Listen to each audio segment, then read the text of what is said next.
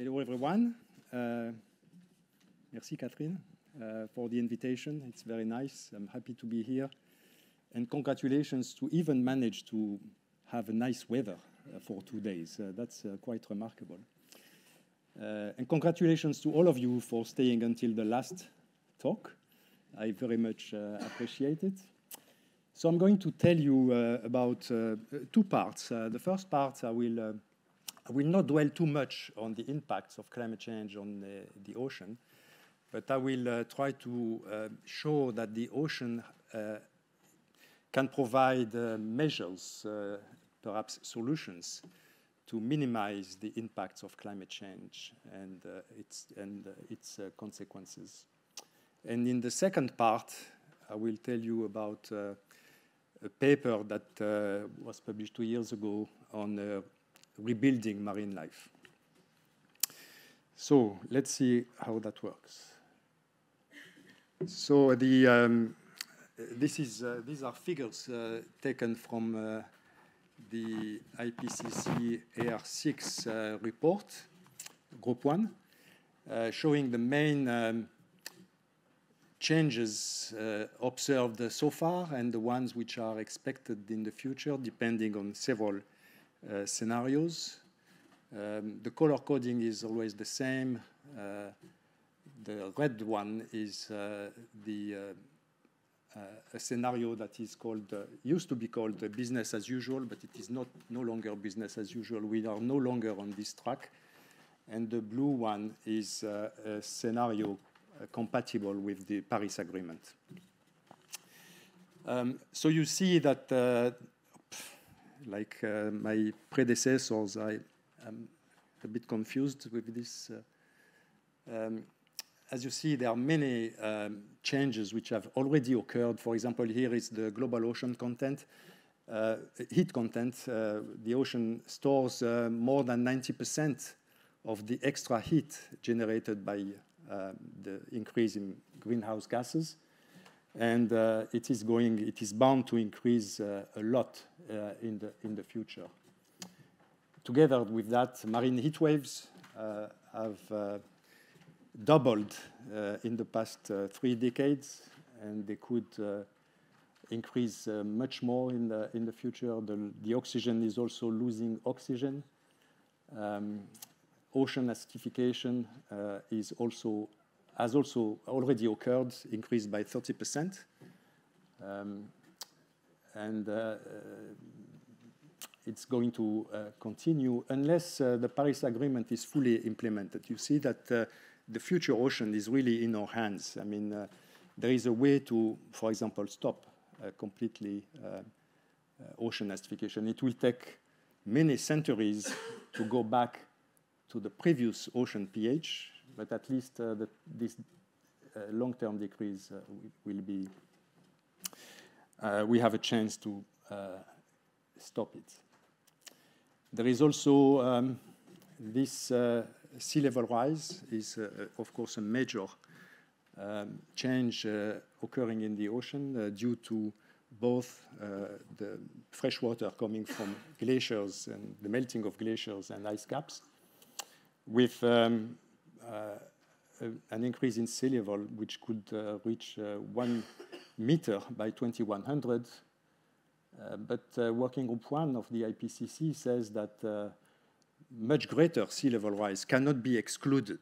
It is not excluded that sea level rise could go several meters, 6, 7 meters. That is something that is possible. So making the case for the ocean, of course, there are many dramatic news about the impacts of climate change and other processes that, stressors that affect oceans and ecosystems. Many extinct species in historic times, several species listed by IUCN of conservation concern, a large decline in exploited marine megafauna. Many fisheries are overexploited. Many fisheries are below targets, loss of biomass of fish stocks, And for the habitats, it's quite dramatic, including for the so-called blue carbon habitats, mangroves, seagrass areas, tidal flats, oyster reefs, which have almost completely disappeared, salt marshes and coral reefs. So the news are grim, but there is some ray of hope. First of all, the elephant in the room is really climate change. I mean, but we know from the IPCC work that we know what needs to be done. We know for a large part the processes that can be implemented to make sure that the Paris Agreement is in fact implemented. It was a great news, but unfortunately its implementation is very slow. So the Paris Agreement has the potential to avoid the unmanageable, but we must manage what is inevitable because we are on track for sea level rise, for example. There is no hope to contain sea level rise. So the adaptation and mitigation are two processes that need to be implemented. So as I will try to show, the ocean has the potential to help humanity to mitigate and adapt, and I will provide some very quick overview on that. First of all, for mitigation, there is undoubtedly a need for negative emissions. The Paris Agreement has this objective to limit the increase in global temperature to below 2 degrees and as close as possible to 1.5 degrees. That means that there is these are emissions of greenhouse gases, and this is removal of greenhouse gases. We are around here now. The gross emissions need to go down, but it's impossible to completely stop greenhouse gas emissions because there are some sectors that cannot be decarbonized. So there is a need to on top of the natural systems that remove carbon from the atmosphere, there is a need to have a human-made carbon removal. And some of those techniques are envisaged for the ocean, although we are very concerned about the negative consequences of ocean-based carbon removal. So there is a need to be net zero emissions in 2050 and to have net negative emissions thereafter. So how can we do that? And how are we doing with this objective? These are the global CO2 emissions between 2000 and 2100. Several models considered by the IPCC, and as I said, there is a need to be net negative in the second half of this century. And there are models that show it is possible, but those models are based on assumptions that so far nobody knows how to implement those measures, like carbon dioxide removal. That is a very big concern. So it works on paper, but how to implement that is a different story. And there is a gap that the UNEP calls the emission gap. In 2030, that's where we need to go. That's where the 2010 policies were putting us in terms of CO2 emissions. So there is some climate action, because now we are right here with the current policies, and within the UNFCCC negotiations on climate, countries have provided their policies called the NDCs, and those NDCs are very timid. They will not do so far a big difference. And to get to 1.5 degrees, this is where we need to go. So that's a big gap in emissions. So the scale of CO2 removal is truly gigantic. The two reports of the IPCC, the 1.5 report in 2018, mentioned the fact that by 2100, one needs to remove from the atmosphere 100 to 1,000 gigatons of CO2. The point is that nobody knows how to do that. There are some prospects, some hope, and I will come to that, but so far, nobody knows, either on land or in the ocean. The Working Group 3 report, which was published in April this year, says that indeed CO2 removal is an essential element to limit warming, but it cannot serve carbon dioxide removal as a substitute to deep decarbonization of our societies. And in this context, coastal and open ocean are extremely attractive because for carbon dioxide removal, for example, BECCS, the bioenergy with carbon capture and storage, there are very big constraints because using plants on land, that means entering into competition with agriculture and food security. There is also a limit on water, on fertilizers. So the constraints are multiple on land.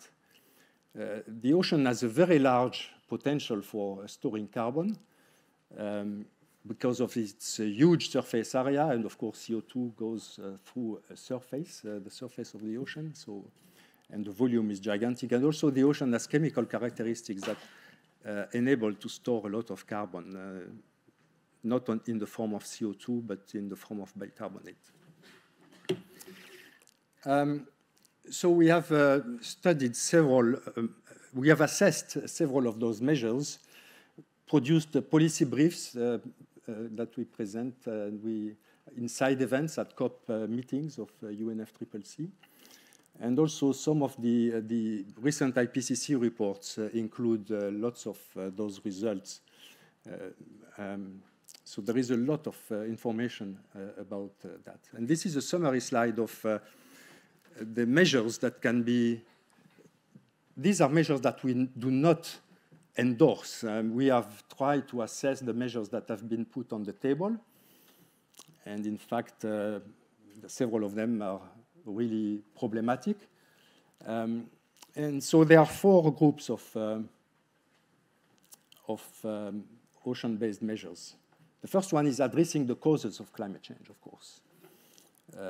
I cannot go through all the details, but some of them are nature-based solutions, and we have heard at this meeting several times about the restoration and increase in coastal vegetation.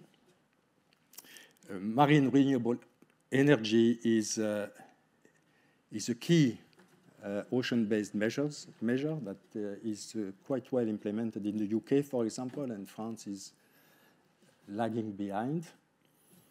And there are geoengineering approaches, such as fertilizing the ocean with iron, for example, or providing alkalinity to the ocean to counteract ocean acidification and also to store carbon in the form of bicarbonate. The second group is supporting biological and ecological adaptation, reducing pollution, of course, marine protected areas, providing hopefully some more resilience to climate change and its impacts, restoration and enhancement of habitats, and assisted evolution, which has also been described as a potential measure. Then there are the measures to enhance societal adaptation. Several of them. Some of them are really sad measures, relocating people, for example, from Pacific Islands, atolls which will be underwater sometime in the next decades, relocating economic activities, infrastructure-based adaptation. We heard about the ocean sprawl, but dikes are a way to protect the coast from sea level rise and storms. And finally, solar radiation management. Some of those measures can be implemented in the ocean, cloud brightening in order to increase the reflectivity of clouds by spraying seawater in the atmosphere and increasing nebulosity, and also increasing the surface albedo enhancement. Some of those methods are a little crazy, like depositing foam at the surface of the ocean to avoid warming the ocean. You can find it stupid, I do too, but these have been described in the literature. So what we have done is assessing, using various criteria, effectiveness, co-benefits, negative impacts, and 7 criteria that we used and we have built clusters of measures: decisive, low regret, unproven, and risky. Again, I don't have the time to go through all of that. And of course, we strongly advise to implement decisive measures, for example, marine renewable energy, carbon capture and storage, infrastructure-based adaptation. You may be puzzled by the fact that you can find 2 colors, because it depends on local conditions. Sometimes building a dike is a very good measure to protect coastal assets. At other times, it's a disastrous measure because it provides erosion in one part and high sedimentation downstream. So that's why sometimes we do see 2 colors. Unproven measures are measures that seem to work on paper. Models show that it has potential, like ocean alkalinization. And the risky measures are those which are currently also at concept stage, and we do find there are many disbenefits, and that is, for example, solar radiation management. I didn't mention this one, the low regret measures. These are measures that have very little effectiveness to mitigate, for example. And in this low regret measure, we put restoration of blue carbon ecosystems. It has a very small impact on CO2 uptake, but they have so many benefits, co-benefits. Philippe Cotin mentioned that, protecting the land from storms, for food security, for many, maintaining biodiversity, for many reasons. So they are low regret, and they should be implemented. We know how to do that, and we should do that by all means.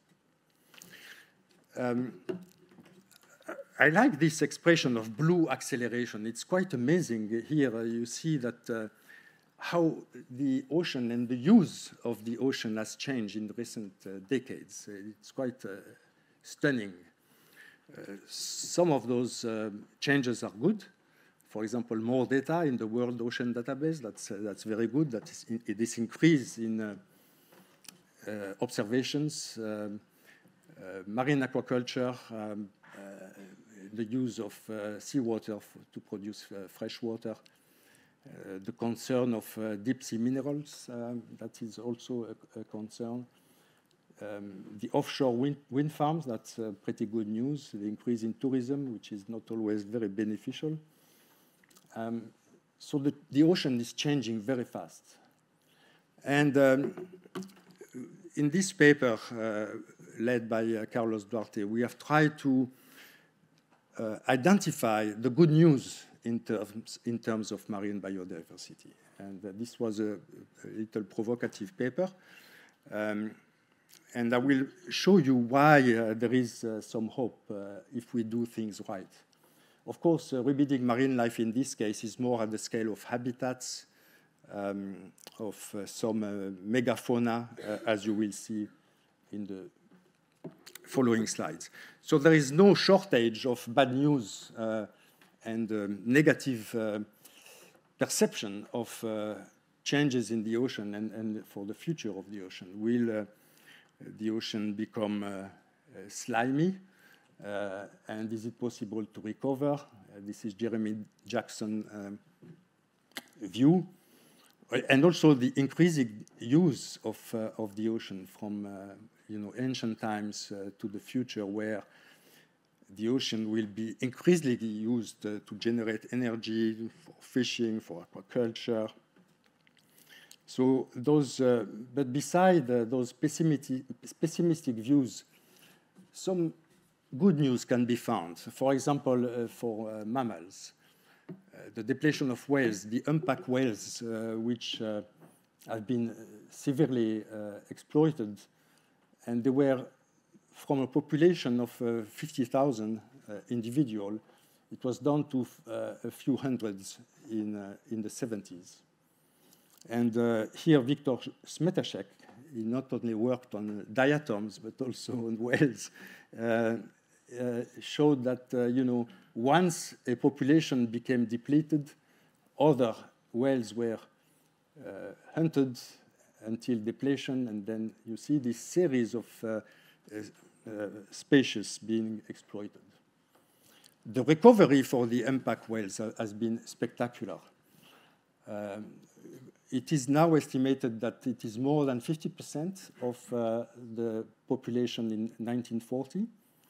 And the IUCN has degraded, which is good news, downlisted, I should say, humpback whales from vulnerable to least concern, which shows that really using good governance, there is a way to overcome this decrease in marine mammals.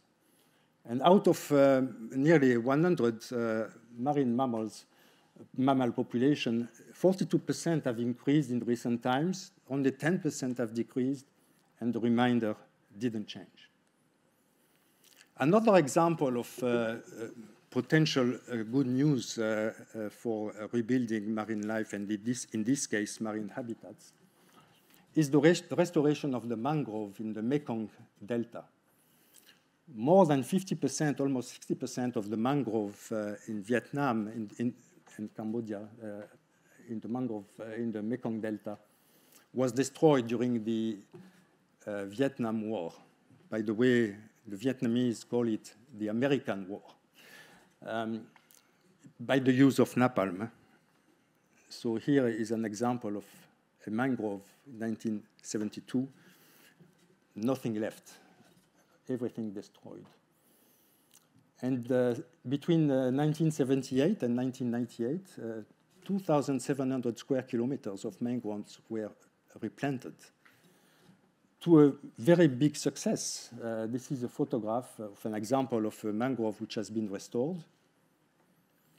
And what is also quite good news is the fact that the carbon storage of those restored mangrove is about the same as the natural mangrove. There is something that is not shown on this slide, but the diversity of mangrove trees is less, of course, because they used mostly one species of mangrove. But the carbon storage, that's a blue carbon ecosystem, is about the same. Salt marsh restoration is also well known how to implement, and it works very well, very fast. Here an example in San Francisco Bay. Here on top, there is no salt marsh anymore, no plants left. And at the bottom, within 10 years, this salt marsh has been fully restored.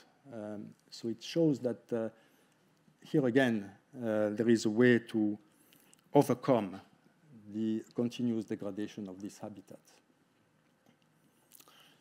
Another example of, it's not really a restoration, but it shows the potential for resilience. I used to work on coral reefs, and I did my PhD on corals. So this speaks a lot to me. These examples of nuclear testing in the Marshall Islands by the US has damaged considerably, of course, those atolls. And here it's Bikini Atoll with surface water in excess of 50,000 degrees, blast waves, shock waves, and the full coral reef, of course, in the atoll has been eliminated. But within 40 years, corals are back, the reef is back, people are back also in those atolls. The native population had been evacuated. And of course, the diversity is no longer the same, but who knows what happens in the future. Maybe there is a strong connectivity among those atolls, and perhaps there is a potential to regain diversity. So there is no single solution to recovering marine life, to achieve substantial recovery. And we think that there are 5 what we call recovery wedges. It is stacking those wedges that could help recovery. The first one is protecting vulnerable habitats and species, adopting cautionary harvesting strategies, and it worked very well for mammals. We know it worked well for commercial fisheries.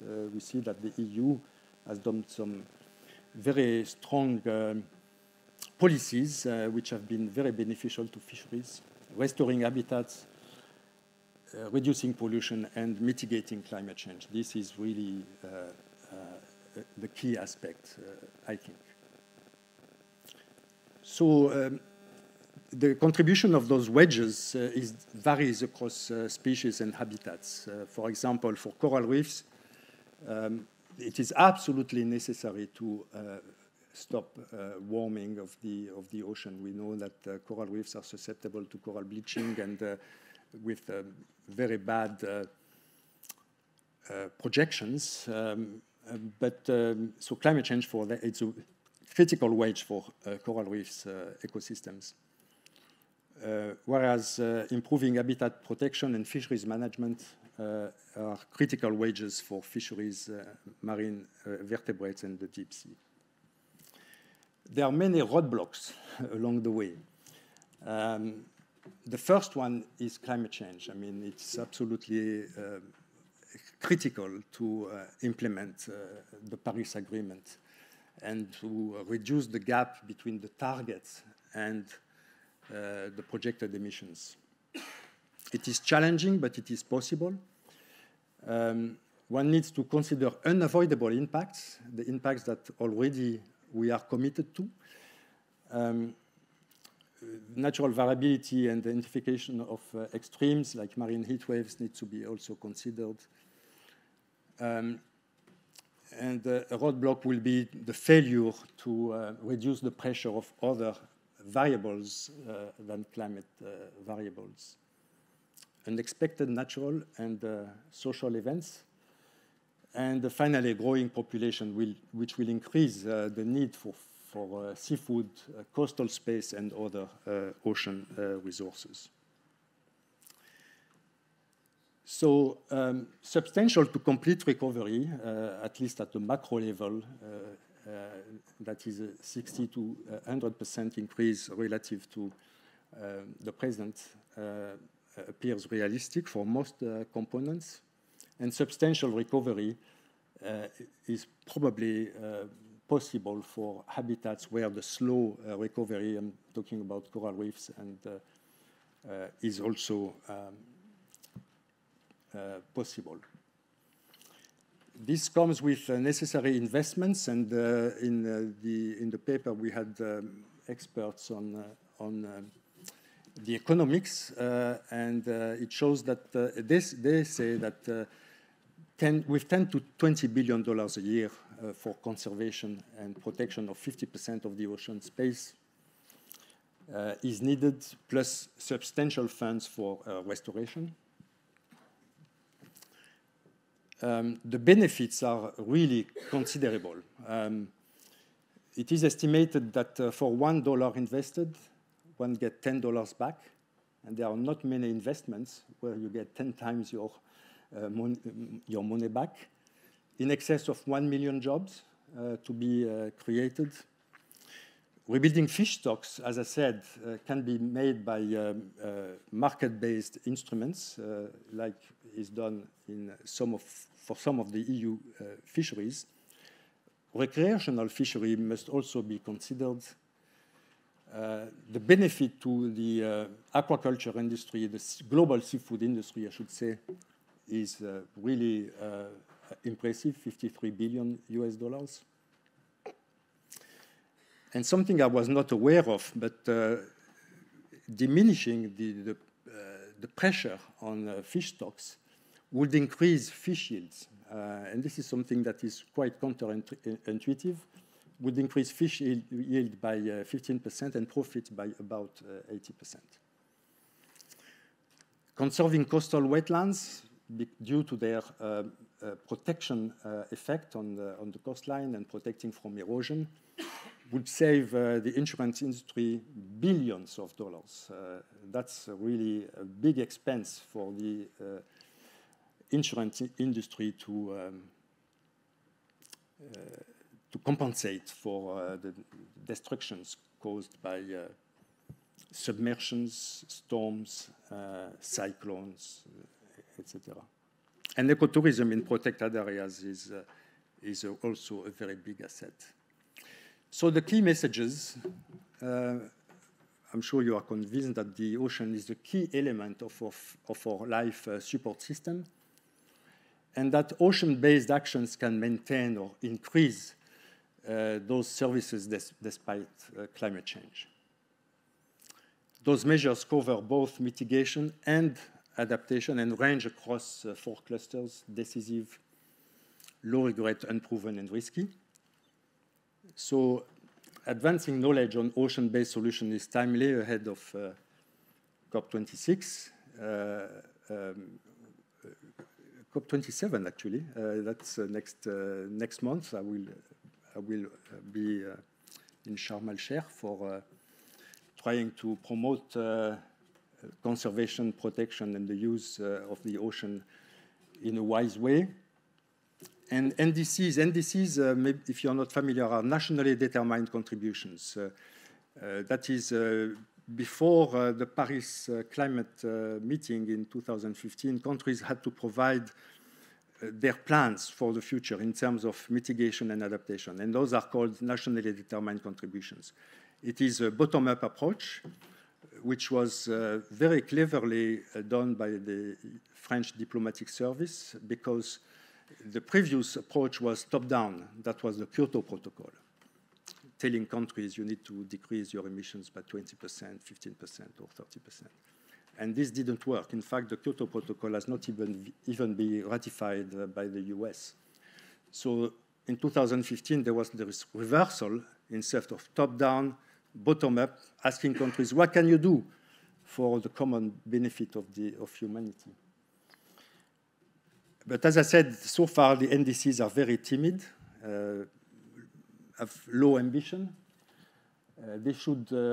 We think that they should prioritize concerning the ocean, the decisive and the low regret measures, improving knowledge on the unproven measures, and very cautiously think about the risky measures. And overall, rebuilding marine life, marine habitats is a doable grand challenge for humanity. It's an ethical thing to do. It is also financially and from an economic perspective very wise for having a sustainable future. Thank you very much.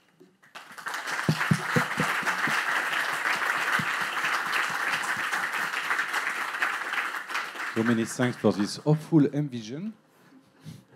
Question? Yeah. Thank you, Jean-Pierre. I would love to be as optimistic as you are. But I mean, how do you see this? Because all the mitigation, the most realistic mitigation solution that you showed are all on the reducing the sources, right? But the sink for the CO2, I mean, I don't see any realistic options. So And you demonstrated that we need also to increase the sink, right? So how do you see that? Well, some of those measures I listed are to have the objective of increasing the sink, like restoring coastal vegetation, also fertilization. Of course, there is a lot of concern about ocean fertilization. The principle is that in many areas of the ocean are not productive enough. They have lots of macronutrients, but they lack micronutrients such as iron. And the idea is to provide iron to increase primary production and hopefully export more carbon. It is, we know it works in the surface. There are maybe 10 experiments have been performed so far in the field, producing blooms that can even be seen from space.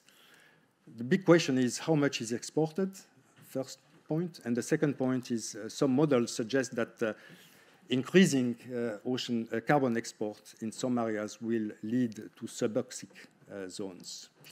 So that is not so good news. So increasing the sink, except coastal vegetation, there is no bulletproof option. Question? Okay, thank you. Thank you, Jean-Pierre. And increasing bicarbonates, how do we do? So the idea of ocean alkalinization is to provide alkaline minerals, calcium carbonate, olivine, so either in solid form and in order for them to dissolve, and dissolving those alkaline minerals provides CO2 uptake,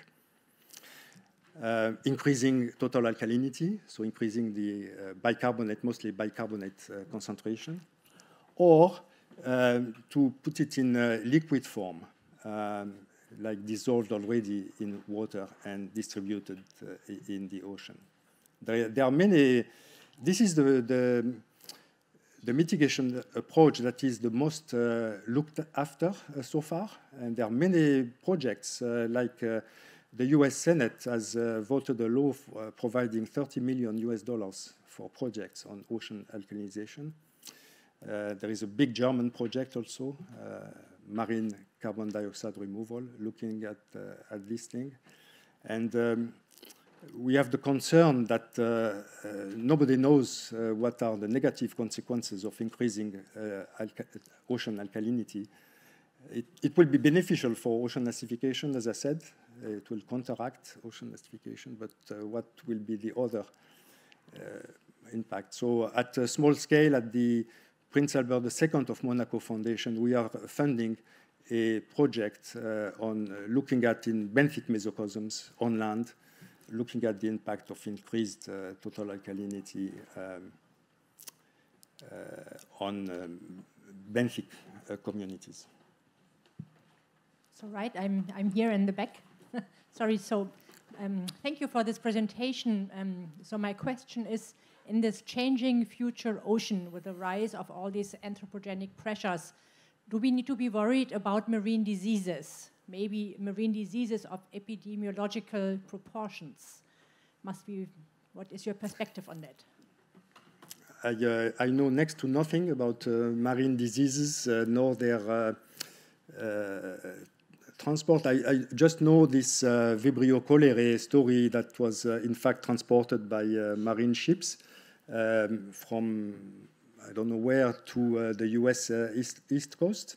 So the increase in transportation is obviously a mechanism for transportation, but other than that, I don't have a personal expertise to answer your question. I meant diseases actually not of humans, but of organisms, algae and animals and invertebrates. There's so many diseases seem to be coming up, sea star wasting disease and coral tissue loss disease, seagrass wasting disease.